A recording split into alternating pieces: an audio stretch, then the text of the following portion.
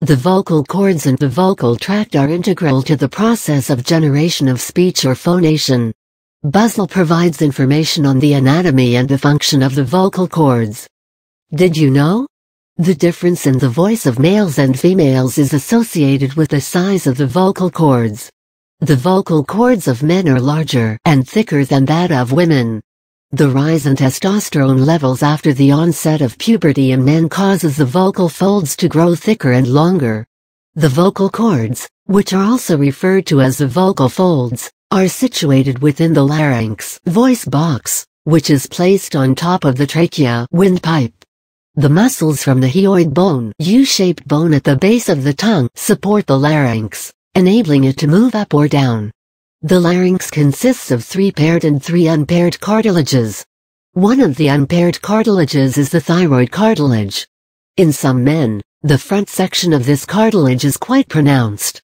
This section is referred to as the Adam's apple. The other 2 unpaired cartilages are referred to as cricoid cartilage and epiglottis.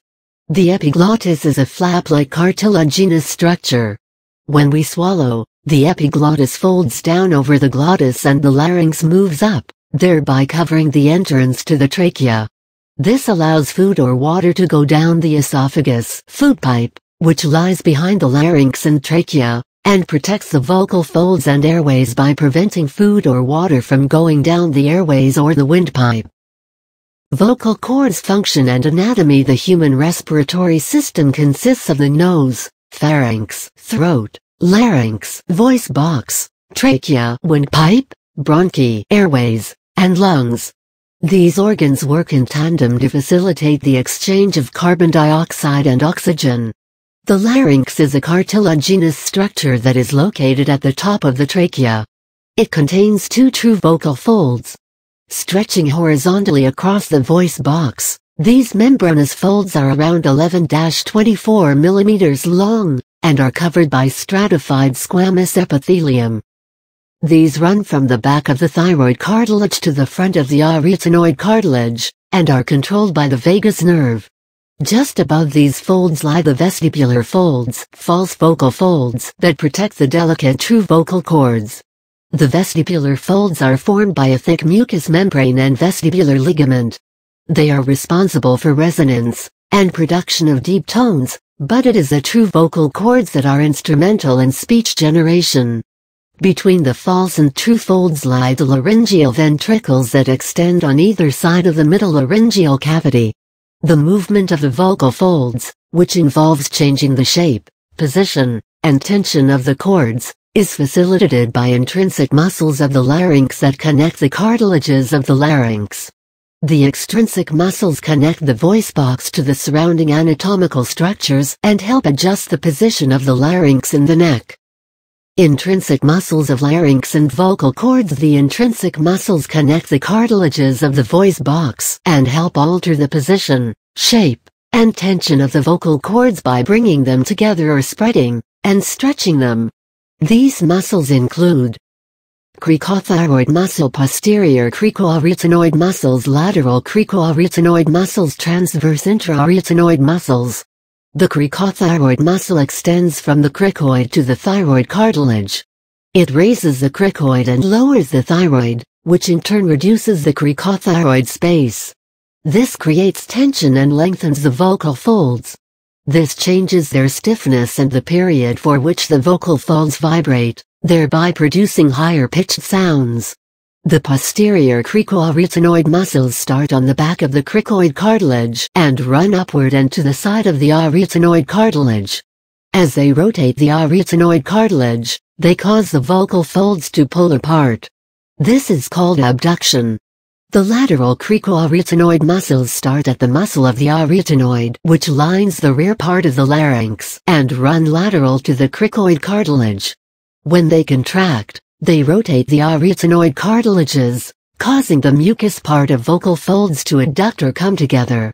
The interarytenoid muscles run horizontally between the 2 arytenoids. They adduct the vocal cords. They help the lateral cricoarytenoid muscle in closing the rear section of the glottis. All these muscles are supplied by the recurrent laryngeal branch of the vagus nerve, With the exception of the cricothyroid muscles, which are supplied by another branch of vagus nerve, external branch of the superior laryngeal nerve. The thyroarytenoid muscles draw the arytenoid cartilages forward, which relaxes and shortens the vocal cords.